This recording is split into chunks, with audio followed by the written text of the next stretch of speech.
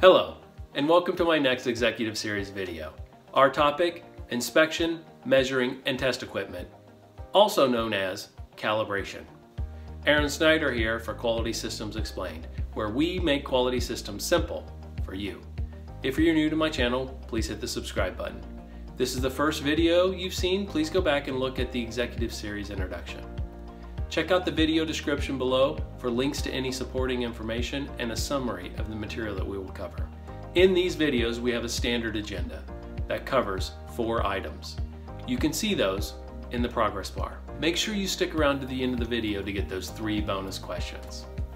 Our requirement, inspection, measuring, and test equipment, or calibration, comes directly from 820.72 in ISO 1345, section 7.6. Calibration in 5 words. Test equipment must be calibrated. We have to make sure that our test equipment is suitable for use and capable of producing valid results. We have to establish and maintain procedures to manage our calibration program. As part of those procedures, we have to define limits for precision and accuracy. We have to address the storage, handling, and preservation of the test equipment. If we find that a piece of equipment is either overdue for calibration or out of specification, we have to take action, including potentially remedial action or a recall.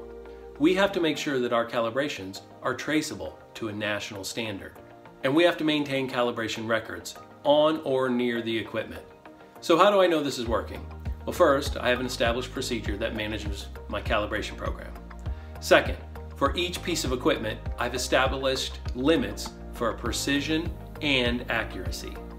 Third, I'm doing my calibrations according to my established calibration schedules.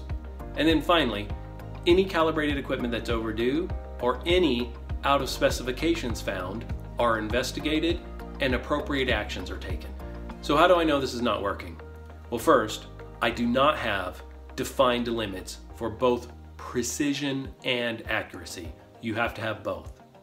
Second, I have a lot of calibrations that are overdue. Third, I go to do the calibration and I consistently have equipment that is out of calibration. It's OOS.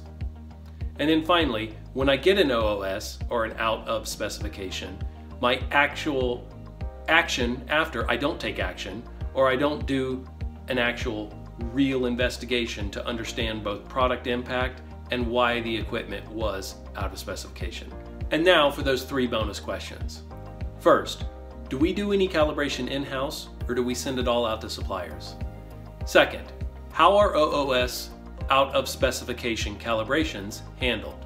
And then third, do we have a software system that governs our calibration system? If we do, is that software system validated? Thank you for watching.